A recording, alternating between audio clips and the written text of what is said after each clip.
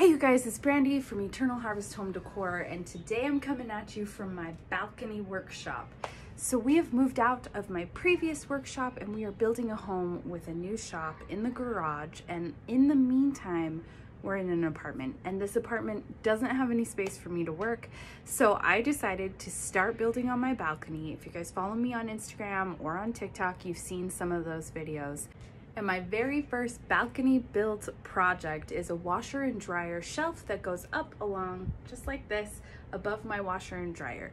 One of the tricks for this project was that I didn't want to have to anchor it to the wall. This is a temporary space we'll be living. They really don't want holes in the walls. We're only here for a few months. So I wanted to build this in a way that it would be sturdy enough to sit above the washer and dryer, hold the supplies that I need it to, and not be a hazard. So when I was designing everything up in SketchUp, originally the idea was for it to have a door on the front that would swing up to a 90 degree or so and stay there and then be able to be closed. As I was building and going through this process, I realized that that wasn't the best design for this space. Having a door on the front that would swing up or even open on both sides would make it too front heavy and top heavy and make it a falling hazard. So I had to come up with another way to hide the stuff that you don't want to see in a laundry room, the bleach bottle, all sorts of junk that could just be tucked away where people wouldn't see it but still accessible in case I needed it. So that was one of the tricks. The other trick is that when you're building on a balcony like this, let me show you this space, you guys. This is a really, I mean, as far as balconies go, it's pretty big. But for building and shop space, it's teeny. It's like 6 feet by 5 feet. So the other challenge for that was making sure that I had enough space to build something that was almost 6 feet wide out here in my little tiny balcony shop. There's enough space for my little workbench, which is necessary when you have tools. And then on the floor, I had to find another way.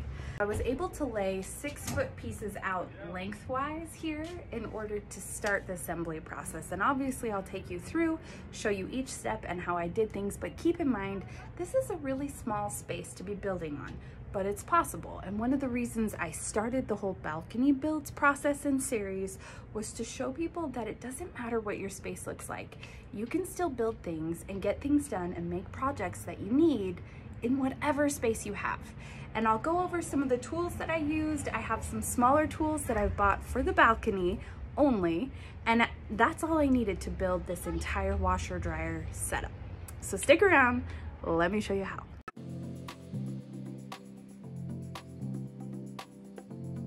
Okay, so here's what I had to start with. It's just your typical laundry room.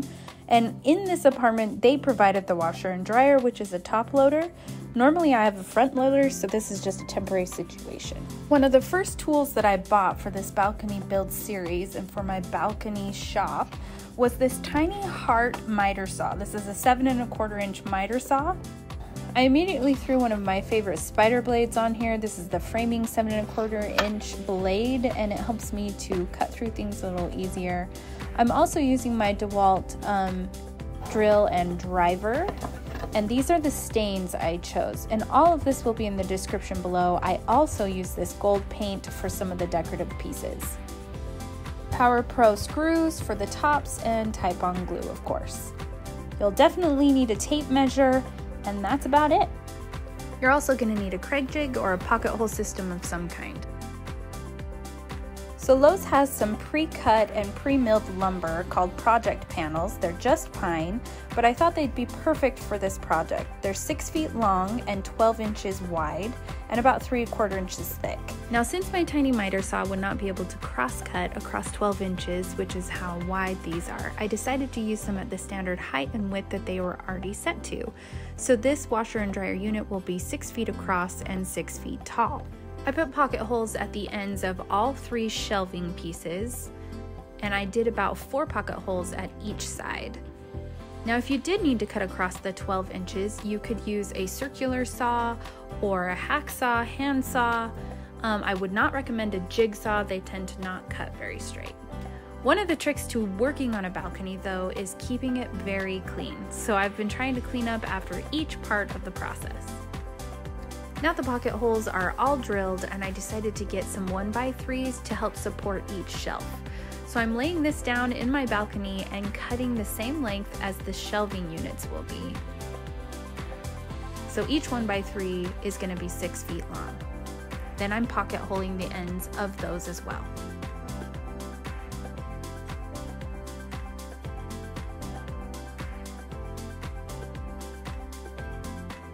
Once the pocket holes are all finished, it's time to measure out and mark up where each shelf is going to go. So I grab my tape measure and I'm putting the bottom shelf, or the first shelf, 4 feet above the ground. So I made that mark, and then I used my square to make sure both of them, both the side pieces, were even and the marks were straight across. Then I'm using my 1 1/4 inch Kreg screws to attach each piece. I'll attach the shelf right along that line, and then the 1x3 right behind it. Now, a lot of these pieces weren't completely straight, and of course on my balcony I don't have a way to plane them down or join them to straighten them up, so I'm kind of just trying to find the straightest pieces I can and then muscle them together. It worked out really well once I got the top piece on. To attach that top piece, I flipped it over so that the markings I made in the beginning were visible to me underneath, and then I attached with Kreg screws right along those lines. The second shelf is 12 inches above the first one, and then the top shelf I inset about 1/4 inch down from the top. And that's the basic structure. I did take those Power Pro screws and screwed the shelf into the 1x3s from the top down, and then I decided to stain it. I'm using a mix between Varathane American Walnut and Minwax Golden Oak to get this color. And once I have it all stained, I decided to go try it out and make sure it fit in its space.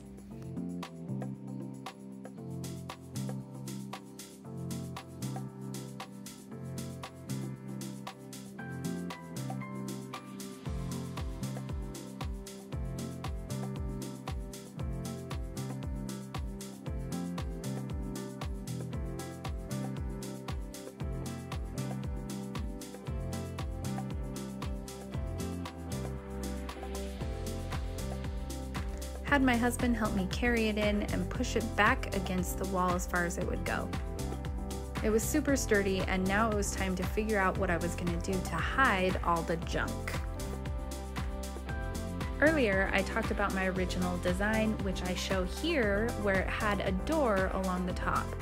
That wasn't going to work, so instead I grabbed these thin 1/8 inch slats and decided to use those to create a faux door on either side. So I cut each slat to 24 inches, stained them the same color as the rest, and then I wanted a little bling. So I grabbed these 1/4 inch pieces and spray painted them gold.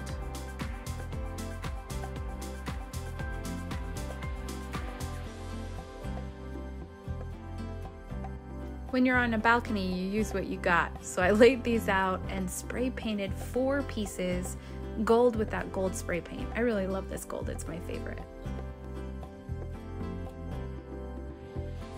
So I attached those slats right at the edge and then used one of those 1/4 inch scrap pieces as a spacer.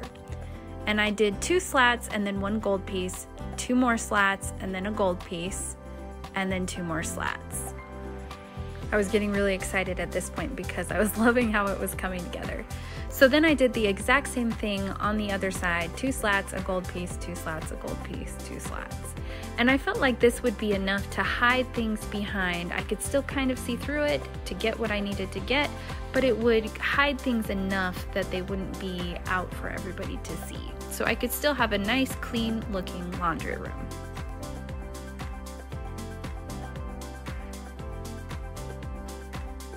Now, as far as the decor goes, I really tried to keep this on a budget. So each one of these circle pieces that I'm hanging on the wall, I bought all the pieces at the dollar store and made them myself. And I'll be doing separate videos for those as well, just dollar store decor. And I think I spent maybe $30 total in decorating this entire space. So you can kind of see some of the things behind my faux doors, but I absolutely love how this came out. It was better than I imagined, which rarely happens, and I was super excited about it. I've been using it now for almost a month, and it is still looking the exact same way. I'm able to push all the things I don't want to see behind those faux doors and keep it looking nice and clean.